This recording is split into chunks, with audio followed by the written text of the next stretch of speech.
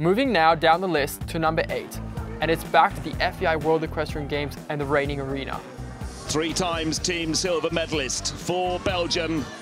Bernard Fonck looking for his first individual medal at the FEI World Equestrian Games.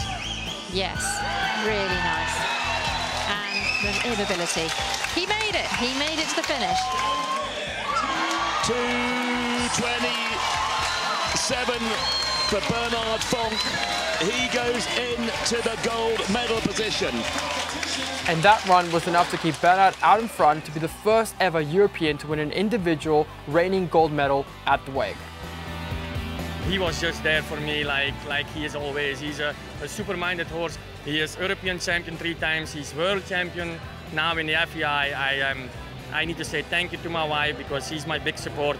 I need to say thank you to the federation because they bring us here. I need to say thank you to my chef de keep. I need to say thank you to my owners. I don't know to who I ought to say thank you, but I'm really happy. But after 16 years at the top, wasn't it about time that the USA let somebody else win a gold?